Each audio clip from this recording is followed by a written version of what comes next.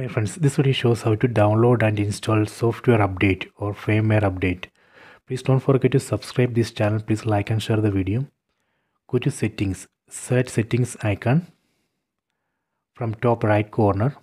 Then go to device preferences, select about. Under about, here we can see the version of the software. Right now I am using Android TV OS version 10. I am going to update this. Select system update.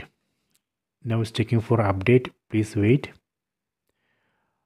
Okay, done. It shows new update available. Version of this new update is Android TV OS version 12.1.1.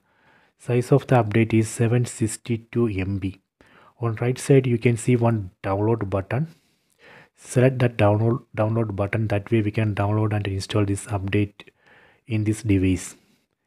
If you are not seeing this update in your TV, that means company is not yet released this update for your TV model.